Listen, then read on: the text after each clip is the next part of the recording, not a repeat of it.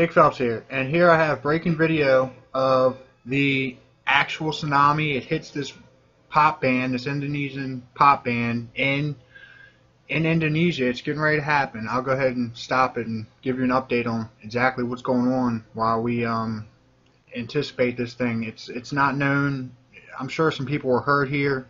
I mean, it's not known exactly what happened at this time. The death toll stands at 222 officially, unofficially, however you want to say that. Kurita Beach, Indonesia. The tsunami believed to be triggered by a volcanic eruption.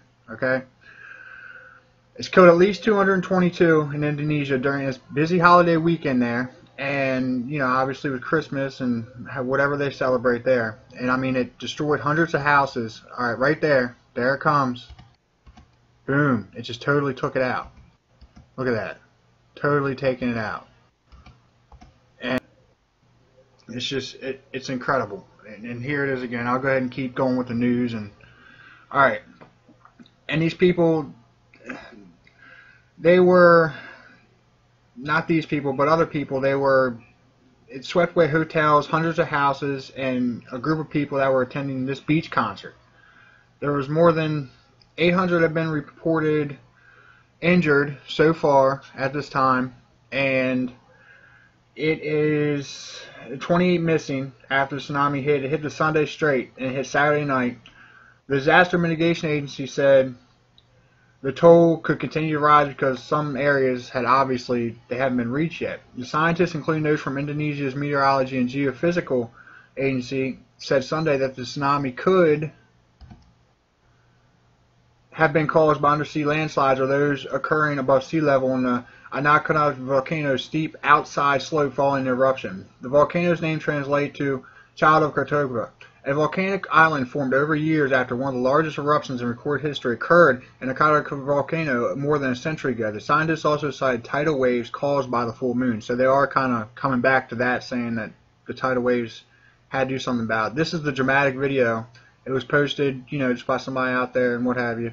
And the pop band's name is 17, and they're performing under a tent on a popular beach at a concert for employees of the state-owned electric company, and also the state owns media and everything else there. It's not like here. So, and as you can see right here, boom, there it is. All right, and you know, they're listening, and tables are covered in white cloths while there's bobbing the music near the stage as the bright strobe lights flashed and theatrical smoke was released. A child could also be seen wandering through the crowd seconds later with the drummer pounding just as the next song was about to begin. The stage suddenly heaved forward and buckled under the force of the water, throwing the band and all their equipment into the audience. The group released a statement saying their bass player, guitarist, and road manager were found dead, while two other band members and the wife of one of the performers remained missing.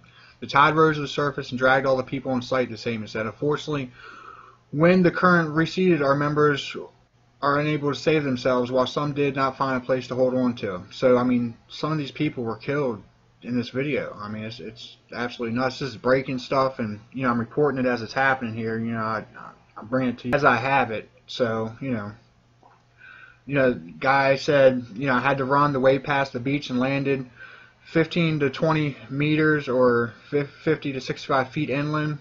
A Norwegian, Arsen Galan Anderson, wrote. And the self-described photographer and volcano enthusiast said he was taking pictures of the volcano when he suddenly saw a big wave come towards him. I talked about it in my earlier video. He said the next wave entered the hotel area where I was staying and drowned cars on the road behind it. He wrote, managed to evacuate with his family to higher ground. The forest passed and villagers where they were taken care of by locals were unharmed, thankfully. The Anak volcano lies in the Sunday Strait between Java and Sumatra inlands, linking the Indian Ocean and Java Sea. It erupted about 24 minutes before the tsunami.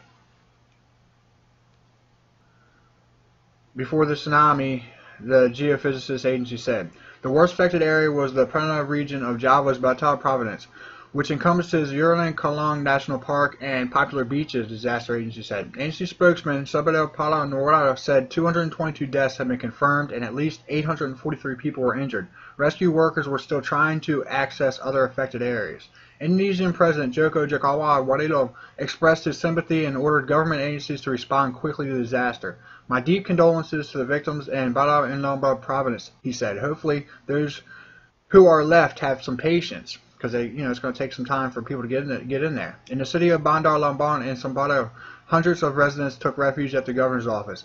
At the popular resort area in Carrera Beach, some survivors appeared lost. Imagine. Ezra Coyne, 16, said he was undergoing vocational training with a group of 30 other students at Product Comfort Hotel when people suddenly burst in the lobby yelling, "Seawater rising!"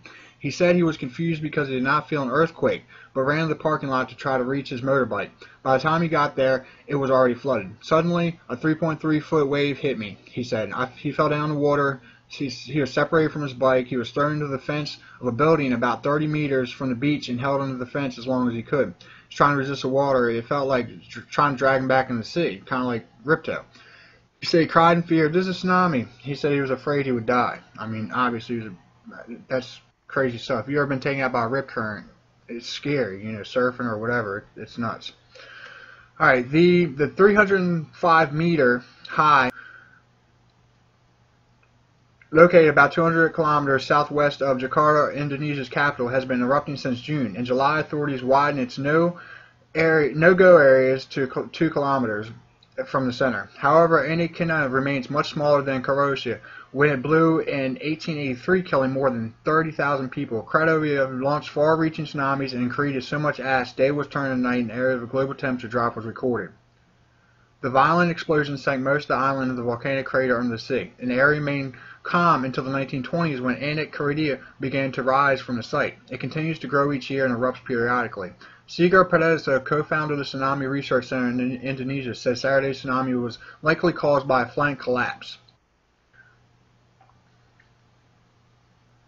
When a big section of a volcano's slope goes away. He said it's possible for an eruption to trigger a landslide above ground or beneath the ocean, both capable of producing waves. He said actually the tsunami was not really big, only 1 meter, said Pedersen, who had closely studied Krakatau. The problem is people always tend to build everything close to the shoreline. 9 hotels and hundreds of homes were heavily damaged. Broken chunks of concrete and splintered sticks of wood littered hard-hit coastal areas, turning beach getaways popular with Jakarta residents and near ghost towns. Vehicles tossed by the waves remained belly up in the rubble or were lodged in the air under collapsed roofs. Debris from thatched bamboo shacks were strewn along the beach. Indonesia, a vast archipelago of more than 17,000 islands and home to 260 million people, lies along a ring of fire, an arc of volcanoes and fault lines in the Pacific Basin. In September, more than 25,000 people were killed by a quake and tsunami that hit the city of Pala and the island of Sulawesi, which is just east of Borneo. Saturday's tsunami rekindled memories for some of the massive magnitude 9.1 earthquake that hit on December 26, 2004. It spawned a giant tsunami off Sumatra Island in western Indonesia, killing more than almost 250,000 people in a dozen countries, the majority of Indonesia. Roads and infrastructure are poor in many areas of disaster-prone Indonesia, making access difficult in the best conditions. So, this is where we are at this time. Those are the tolls. Prayers out to all the people who are affected, and it's horrible what happened here. I mean, these people are just kind of it's for employees and stuff, and they just got swept away by all this. Thanks for watching. Like, comment, share, subscribe.